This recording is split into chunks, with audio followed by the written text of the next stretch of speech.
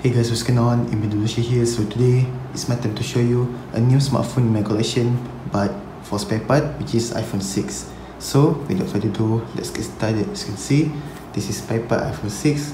My friend gave it to me for free, but with this condition: crack on the front screen, back side, not bad,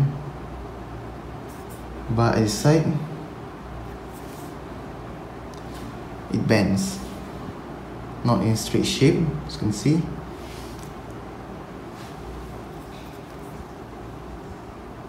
Also, this phone had a swollen battery, but I already take out and throw it away because it's too dangerous. But before I take out the battery, I try to charge the phone. I see the grey light but no display. That means the motherboard works, but LCD is broke, battery need to replace. And I really hope the motherboard doesn't have iCloud and no password, or with iCloud but without turning on the Find My iPhone. I really hope that too. Alright, so what I'm gonna do on this phone is take out the motherboard, take another iPhone 6, swipe the motherboard, and I really hope it works. That's it. But for now, I don't have that iPhone 6 on here. It's on my another house.